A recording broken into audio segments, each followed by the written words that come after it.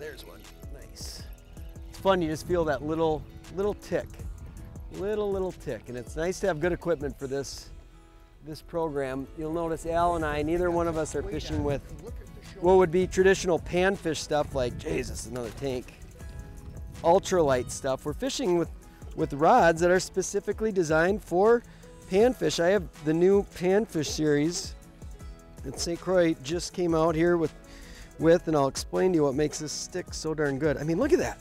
You think they're hungry? Huh? I'd say they're very, very hungry. Hungry hippos.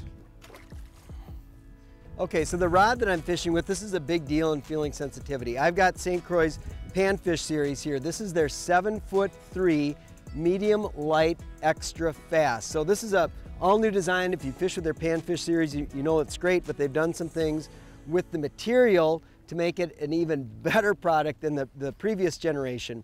And that helps a lot with this style of fishing. When you're fishing slack line or very loose line, you're able to pick up those bites. You can feel the line jump.